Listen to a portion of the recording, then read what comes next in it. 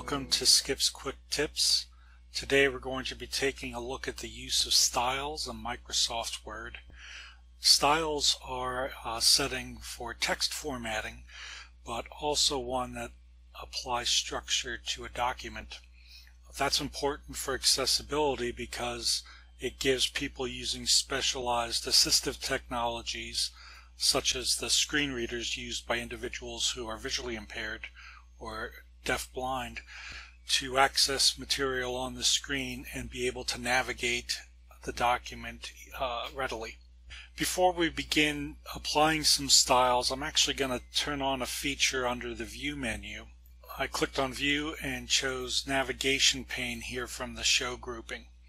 What this is going to allow me to do as we apply styles, this will generate a structured outline. Now, most of the time when people format documents, they do it solely from a visual perspective. So we might come into our home ribbon and make the title of the document much bigger than everything else. We'll go with maybe 24 here and maybe bold it.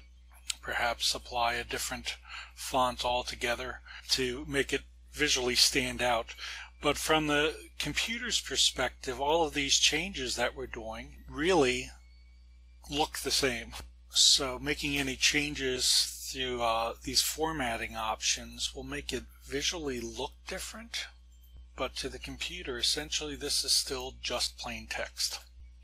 Styles, on the other hand, allow us to tell the computer that particular pieces of text actually have structural meaning to the document.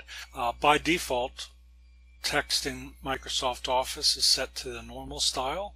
Here I've selected the art of paper cutting in my example, and I'm going to tell it to apply a style called title.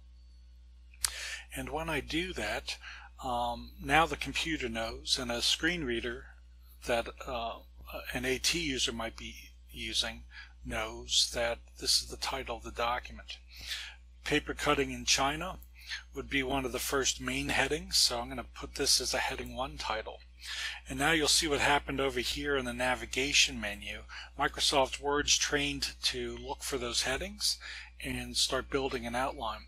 So the next group of material that we have here is about paper cutting in Germany and Switzerland. That's also heading 1. We talk about Poland, so I'm going to make that heading 1. And finally we talk about paper cutting in Mexico, also heading 1. So those are the 4 main headings that I'm going to have in this paper on my hobby. Actually, in Poland there's 2 different styles. I'm going to set this to a heading 2 because they fall under this Polish discussion here. So I'm applying a subheading essentially to that. And when I do that, note what happens here with the document structure. It actually indented that a little bit, and it also added this arrow that I can use to expand. If I wanted to quickly move around this document now, the structure is something that I can navigate with the click of a mouse or the tab keys on my keyboard. So there's a lot of power there in the use of styles. To format a style, to actually make it look the way I'd like it to though, we can go ahead and make modifications. The first step we usually want to take is to apply the styles so we have the structure, and then we can go ahead and personalize this. So paper cutting in China here, my heading 1 level, maybe I want to apply that orange color font and make it bold. And actually I want it to stand out a bit. I'll choose a different type of font here.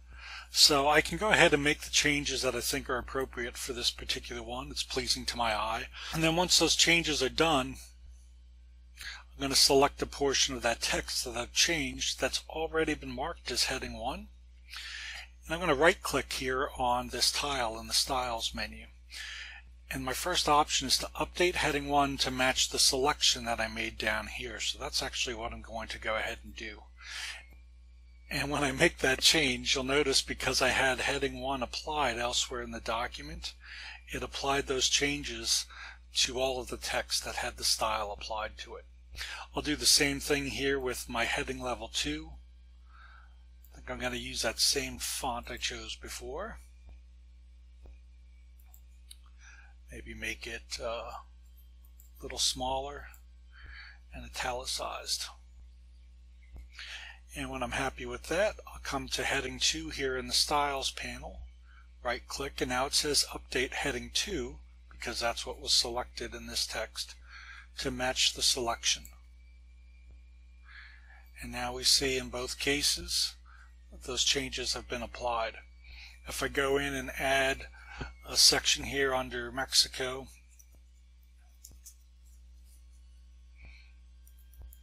I can then apply heading 2 and have it consistent with the design that I've set in place with the use of the styles. Finally, in Microsoft Word, Microsoft actually has a bunch of pre-made designs.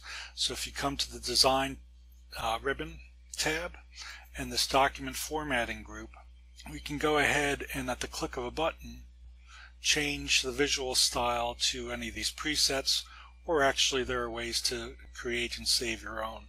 I have students with visual impairments who we've made design layouts for, so if they need something in 72-point font with 2 line spaces in between them, we can set that up in their page design set, and once the document is emailed or downloaded by the student, they simply need to apply their style set to it and it will reformat it to their particular vision and color needs.